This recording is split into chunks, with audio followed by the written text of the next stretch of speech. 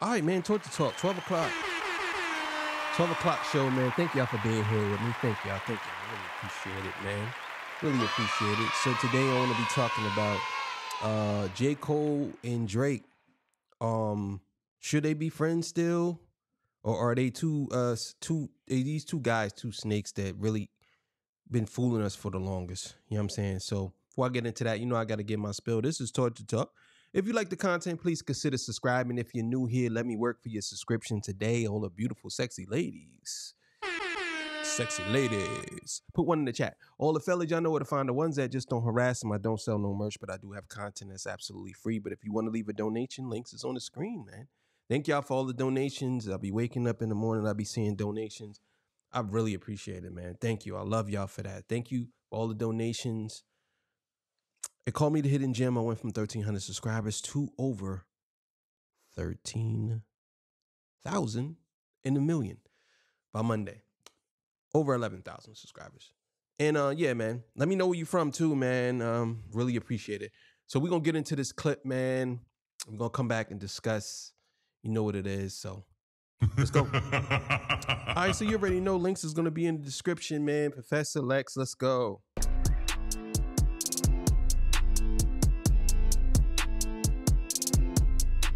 All right, let's get into it. So I already did a video on J. Cole and the Port Antonio record, and I expressed some concerns about the lyrics in that record already.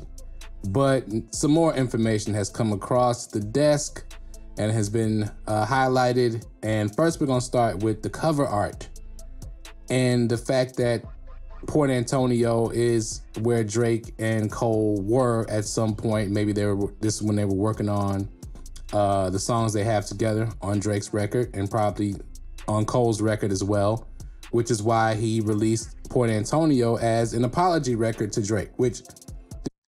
So let me get this right. Is this Cole and Drake? That is Cole and Drake. Holy shit. Yo. That's Cole and Drake. That changes a lot for me, to be honest with y'all. That's Cole and Drake. I didn't even know that. I thought it was just a random guy or two random people.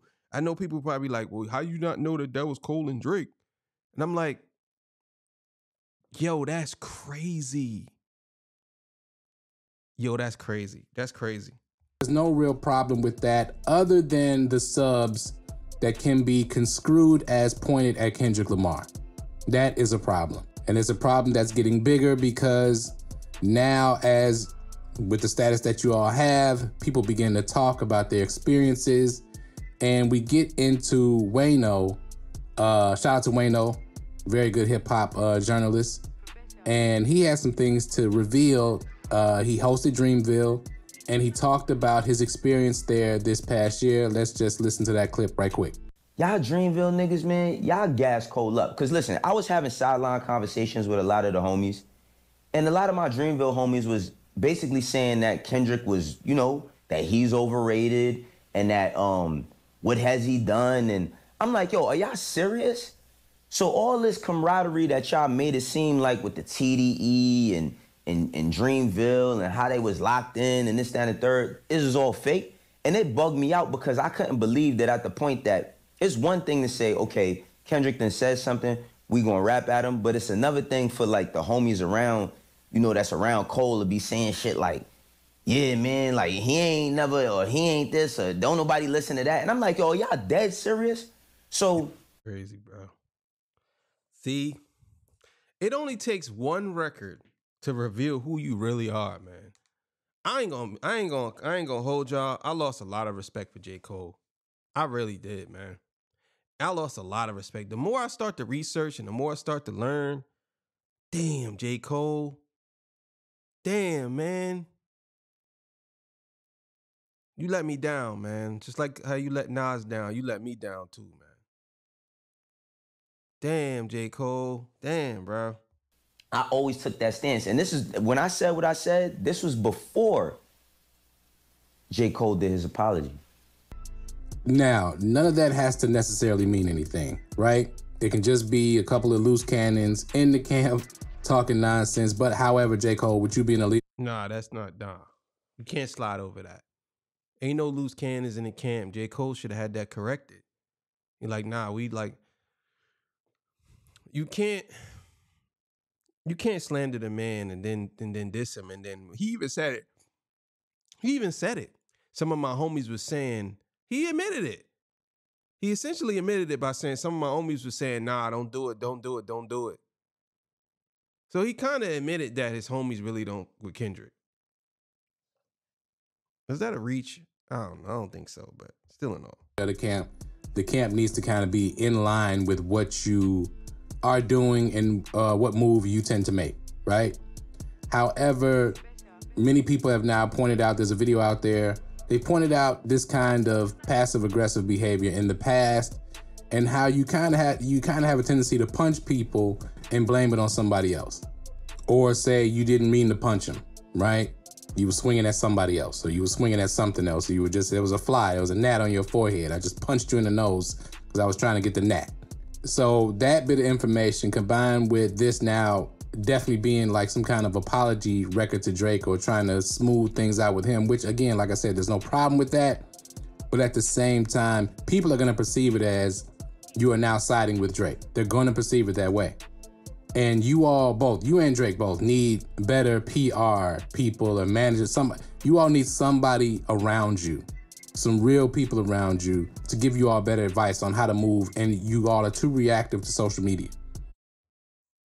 Yeah, man. I thought J. Cole was above all this, and turns out he's just as bad as Drake, if not worse, when it comes to social media. He puts it to the pen. He puts pen to the paper, and he does it. And he calls stuff out. Doesn't necessarily mean that he's calling everybody out. It just means he's expressing his feelings. There's nothing wrong with expressing your feelings.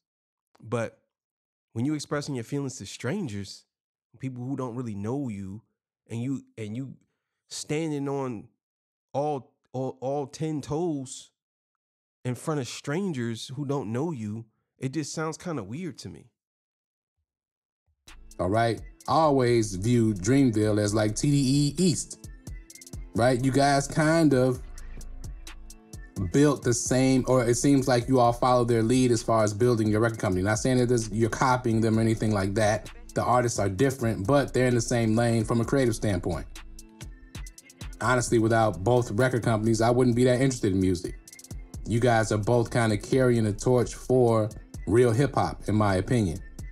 So to hear that you all are hating on TDE and Kendrick is disappointing and weak.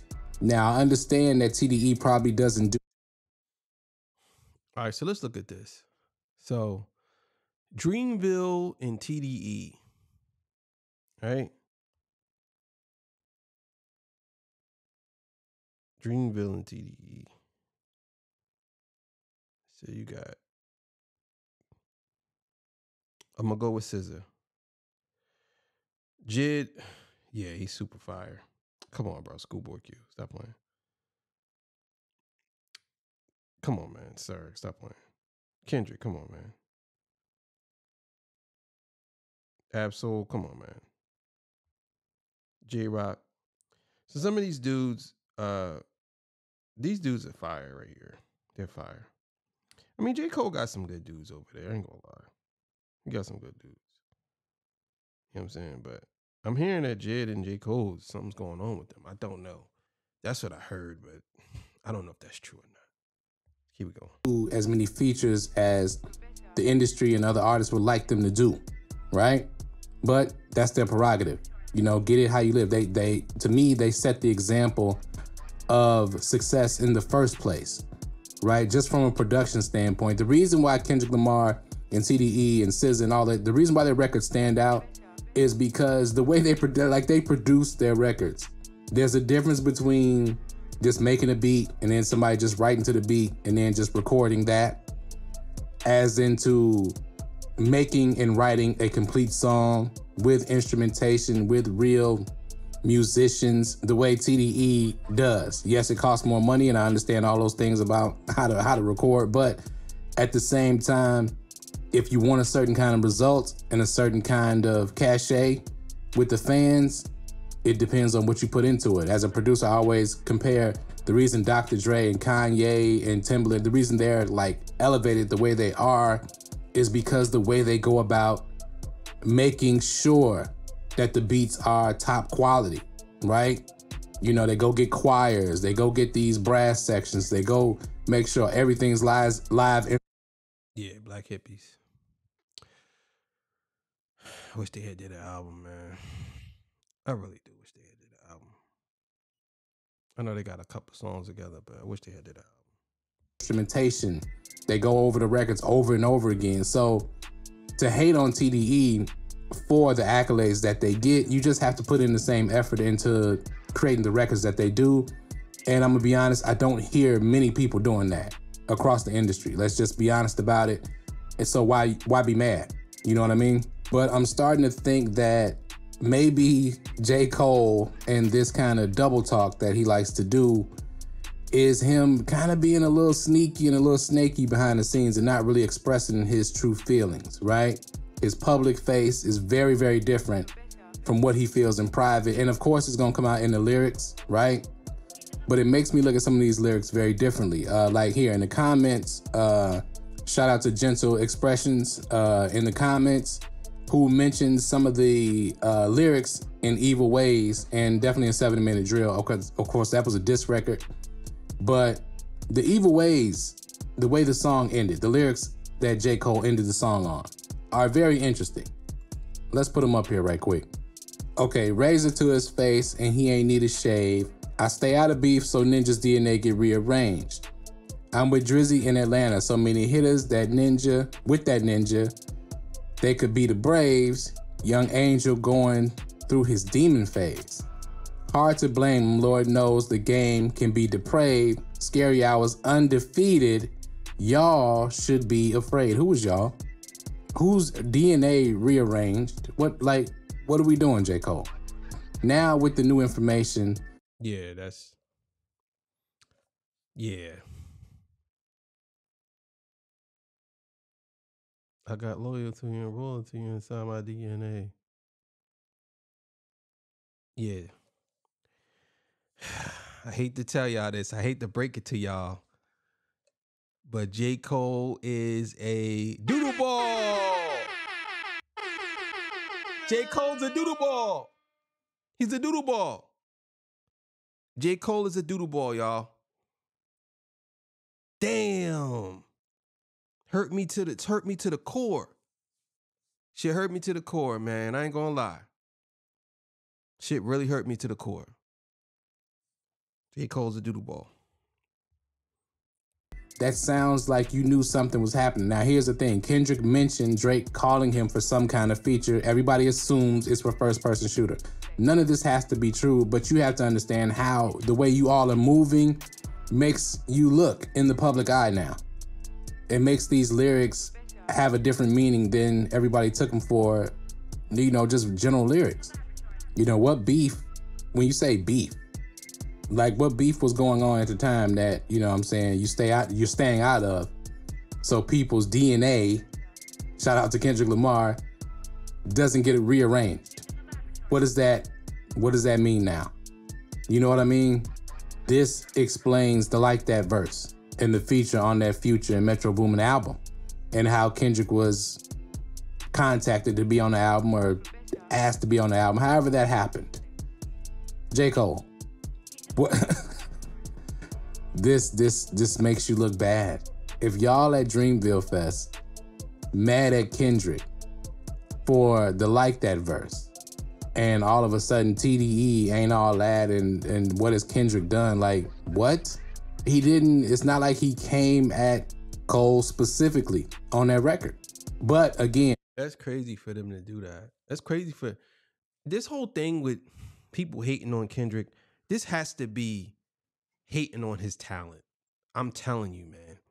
A lot of you dudes could never reach his level. And y'all could rap. Don't get me wrong. People could rap, but you can't do what he do. You know what I'm saying? A lot of y'all just good at just rapping. That's it. Just good at just rapping. if the sentiment is already that maybe they think that they're better than everybody else, and Kendrick, because he won his awards, he don't want to do features with people no more and things like that. I know how things go right behind the scenes, and people get a little upset about, you know, maybe a handshake, you know, yeah, man, I got you on the feature, and then the people don't do it, they don't come through, and you counting on that money. I get it. But at the same time, that's the business. That's not uncommon at all. But what I will say is, and I'm gonna get to another issue with Drake and the whole eternity and the daughter thing and bringing that back up, when that's kind of, all of these issues are like was dead 2 or 3 months ago. I mean, for real, only people who are just have nothing to do with themselves are keeping these things going. But Drake using his troll academics to bring it back up because he's about to release an album. Who's doing the clout chasing now? Are you all trying to bring this battle back up to clout chase Kendrick's supposedly upcoming album, whether it be him, TDE, they're coming with something, right? Are you all trying to clout chase that to boost off of Kendrick, to boost your own projects? I definitely think that that's what they're doing. I think that academics, Adam 22, and all of these different Aiden Ross and all of these different people, I really believe that they think they work for Drake. I think Drake has manipulated them to the point that they really feel like they're part of Team OVO. And they're going to do whatever it takes to, like, this is what's crazy about this whole thing, right? In fact, I'm going to let him finish and I'm going to explain, because this is almost done. Because that's what it seems like to me now. We're throwing all this out there. None of this has to be true. It could all be speculation. It doesn't look like it to me. I'm just going to be honest. It seems like you all were planning some form of attack, and Kendrick kind of saw it coming because he understands the sub. This is better than we do. You know, I hate when you sneak this. If I catch fight, it's going to be direct. That means all of those lines are starting to mean a lot more now as time goes on, and you all are fumbling over how to handle this when you really should just leave it alone. So, J. Cole, you have earned white belt level ninja status along with Drake. Now, Drake earned it months ago when he couldn't get over the battle, right? As well as his other behaviors. I'm not even going to get into that. I don't want to get into that right now. But yeah, this is unfortunate. It's unfortunate. Still great artists, both of you, but corny individuals. Let's try to tighten up the team, man, because Dreamville, a lot of talented artists over there. This kind of thing shouldn't be coming out and going on behind the scenes, man. There's no need for this. But anyway, let me know what y'all think in the comments below, man. Click the link for that Port of Antonio review. One thing y'all need to understand about people like J. Cole and Drake, especially J. Cole, I think a lot of people don't understand the word manipulator and what it really means, and how people consider this to be a master manipulator move. J. Cole, he had a lot of people fooled for a long time, and you can consider him a master manipulator because people really believed that he was cut from a different cloth, like he was a different type of guy, a different breed of man when it comes to these type of things. Come to find out, he's just as bad or even worse than Drake, because he is a wolf in sheep clothing. He do appear to be something that he's not. You know what I'm saying? And you would think that this guy is this virtuous, really good guy because he daps you up and he smiles all the time and he talks like he's really, you know, has a monotone of believability, you know what I'm saying, in his voice, but he's a fraud. You know what I'm saying? And I hate to say it. It really, really hurts me to say that J. Cole is a fraud. It really does. Because for the longest time, I really looked at him differently from the other two. I looked at Kendrick as advancement, someone who does something different for hip hop, a guy who is willing to die for this You know what I'm saying? J. Cole, I felt like he played the middle very well. He balanced it out through Drake, and he balanced it out through Kendrick. So that's why I always put him in the middle of the two. But now that I do my research and I see that this guy is, he's one of those guys, man. He's one of those doodle balls. I don't even know what to even say, because I'm kind of like, I don't know this nigga, so I ain't really hurt like that. But I'm saying, like, when it comes to his image, I just don't look at him the same no more. And him releasing this album, I'm a hip hop, fan, so I'm gonna listen. But now I'm gonna listen, and it's gonna be one of those things where you kind of listening, you scanning it now. You're not listening to enjoy it.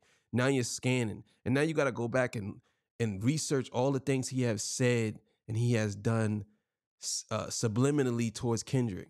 And it's so crazy how you would say these things and then people would look at you crazy. Now, everything Kendrick Lamar has been saying this whole time has been real. It's been true. And we've been sitting here really thinking that maybe Kendrick was tripping. Some of y'all was sitting here thinking that. Maybe he's tripping. Now y'all see. Now y'all see on full display that Kendrick was not tripping. It's crazy. But either way, man, y'all have yourself a good afternoon. 6 o'clock show coming up. All right, man. See y'all. Peace. Bye. Love y'all, man.